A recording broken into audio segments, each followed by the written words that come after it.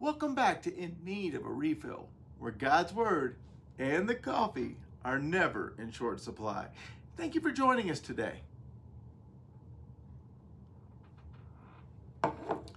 Don't forget to like and subscribe so that you don't miss anything that's coming up on In Need of a Refill. If you have a comment or question or passage you'd like me to look at, leave in the section below. We'll get to it just as fast as we can. Who do people say that I am? This is one of the key questions for any person when dealing with Jesus. Around this time of year, it's December 14th today, on Thursday when I'm recording this. People are gearing up for Christmas. Some of them are just looking at the price tags, saying, what can I spend? How can I buy more presents for people? What do I need to do to dress up my house, kind of thing. Okay, sure, whatever. Some, their attention turns to Jesus, but it turns to the baby in the manger. And okay, sure, there's no bad reason to begin studying the Bible. There's no bad reason to get interested. Okay, I understand that. But here's the ticket. Jesus didn't stay in the manger. He didn't stay the baby. We like the baby in the manger story because it's safe. You know, no baby is a danger to people. You know, no baby demands anything more than food, attention, and sleep, and the occasional changing. You know, that's when you pass the baby over to a friend or your wife. No, not just kidding there. But we don't necessarily like the idea of the later Jesus because it costs us something. He costs us something. He's dangerous. That baby in the manger,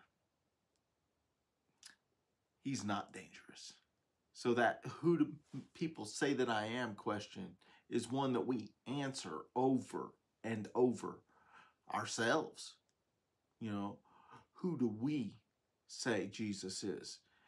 And the question that comes after that often is, do our behaviors, do our attitudes back up what we just said about who Jesus is?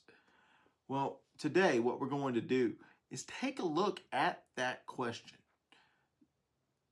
We're going to start in Mark chapter 6, 14 through 16. Here's what's recorded for us. And King Herod heard of it, for his name had become well known, and people were saying, John the Baptist has risen from the dead, and that is why these miraculous powers are at work in him. But others were saying, he is Elijah, and others were saying, he is a prophet, like one of the prophets of old. But when Herod heard of it, he kept saying, John, whom I beheaded, has risen. Okay, so we're dealing with Herod the Tetrarch. We're dealing with Herod Antipas, okay? It's easy to get all those guys mixed up, but take a look at this map. The red line that you see at the bottom, or actually in the middle here, everything above that is what Herod Antipas was in charge of. Okay, so that is the region that he is concerned with. This is the region where Jesus has been doing most, if not all, of his work at this point. And he is getting quite a name for himself. So, you know, Herod hears about this. The of it that we see in 6:14 may be the preachings, the healings, exorcisms that both Jesus and his disciples had been doing in the early sections in Mark 6. There's been a lot of rumors going around. Who is Jesus? Well, some, at least Herod, John the Baptist, risen from the dead. Elijah, I mean, the Old Testament says Elijah would return. And then others, according to the disciples, one of the prophets. Okay, so this particular scene that we see here in Mark 6, 14 through 16 is actually before Peter's confession that Jesus is something more than simply a prophet or John the Baptist risen from the dead or Elijah. So let's continue reading, but this time let's go to Matthew chapter 16, verses 13 through 16. Now when Jesus came into the district of Caesarea Philippi, he was asking his disciples, "Who do people say that the Son of Man is?"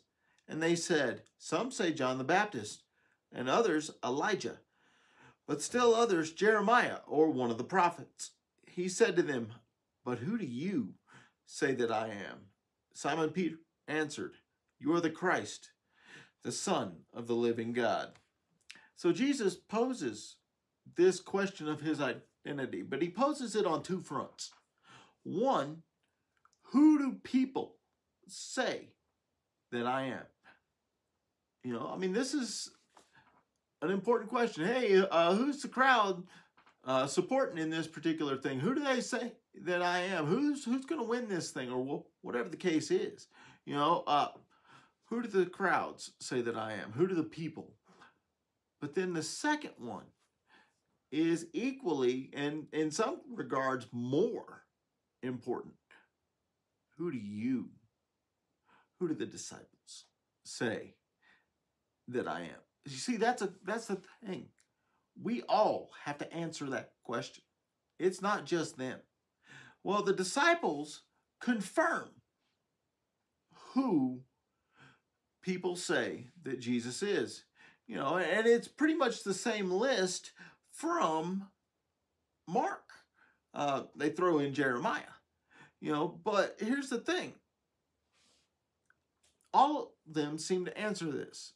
In all of the accounts of this confession or of this question, all the disciples seem to answer this one. But when he poses the personal question, but who do you say that I am? In each account, Peter is the only one that answers that question. So for all his impulsiveness, for all of his boneheadedness, Peter at least has the backbone to answer this question when seemingly none of the other 11 would. When he answers this question, that Jesus is the Christ, the Son of the living God, here's what Jesus says next in Matthew 16, verse 17.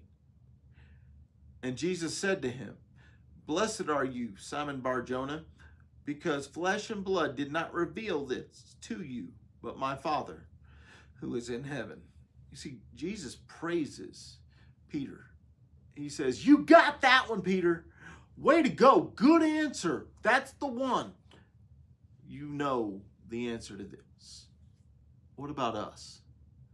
See, like we've said during this whole thing, we've got to answer that question. Well, the world has to answer that question too.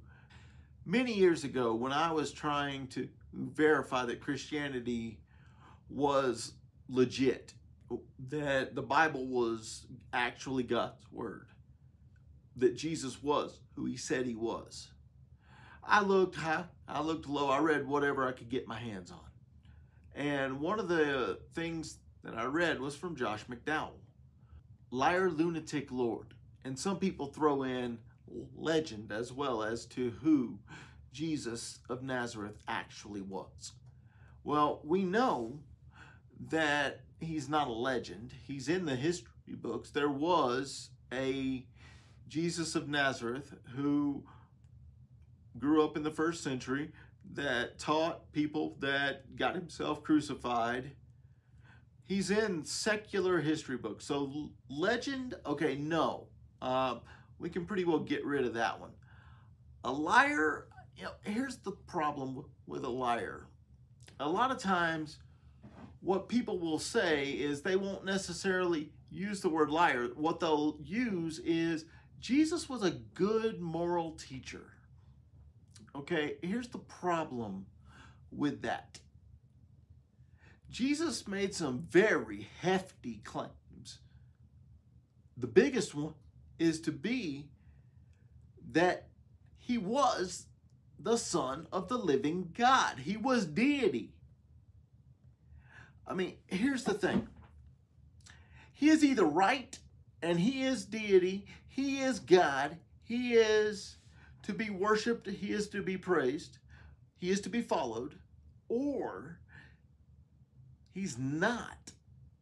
And if he's not, then he is a liar. He is not a good moral teacher because he is a liar. Liars are not good moral humans. But, one of the other things that you look at is the disciples during the aftermath of the crucifixion and the resurrection, everything changes. And it's one of those situations where they go from terror to so much boldness, they can't be stopped. Either they were gullible enough to be duped that badly and, to receive that kind of boldness, or they weren't being lied to, and Jesus is who he said he is. The second option there makes more sense. The option that Jesus perhaps was a lunatic. People might follow a crazy person for a little while, but they're not going to be willing over centuries, over and over and over and over and over again, to die for some guy that lived, some lunatic that lived almost 2,000 years ago. So that doesn't make sense either. So, I mean, the only thing that really does make sense is that he is the Lord. He is the Son of God. And that's the thing. Everyone has to make the decision for themselves. I can't make it for you. Your preacher, your elders, your mother, your father, they can't make it for you. You have to make that decision for yourself as to who Jesus is. Not to make a decision is to make a decision. Well, here is one of the things that Jesus says about himself. Take a look at John chapter 6, 35 through 40. Jesus said to them, I am the bread of life. He who comes to me will not hunger, and he who believes in me will never thirst. But I say to you that you have seen me, and yet do not believe.